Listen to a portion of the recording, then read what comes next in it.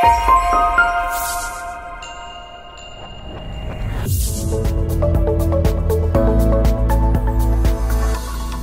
allows teachers to set up out-of-office times for times that they do not want passes created to or from them.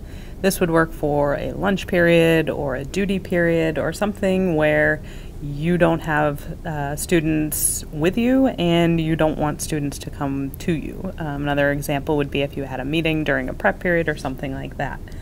So to set up your out-of-office, you would go over to the left side, choose out-of-office, and then come up and click the blue plus sign for out of office. From here, you would give a reason that would be visible to the students. So you could say, this is my lunch period, and then you can select the date that it would start, the actual time, so you could do the particular period. You can select a preset if you know that you have a half hour or an hour long meeting or something like that, but more likely you'll probably be setting a period.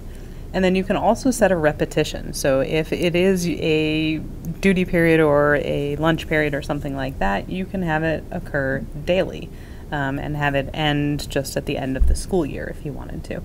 So for example, if my lunch period was E period, I could say that it is from 10:51 until 11:38, and it repeats daily until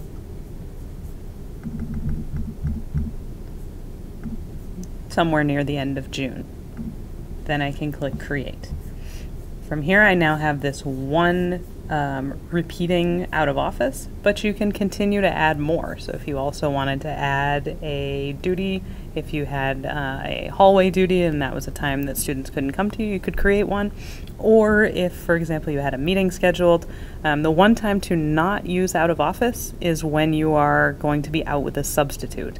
If you have a substitute or someone covering your class, you do not want to select out of office for that because the students will still be leaving your room. So substitutes and teachers covering do not necessarily have their own accounts.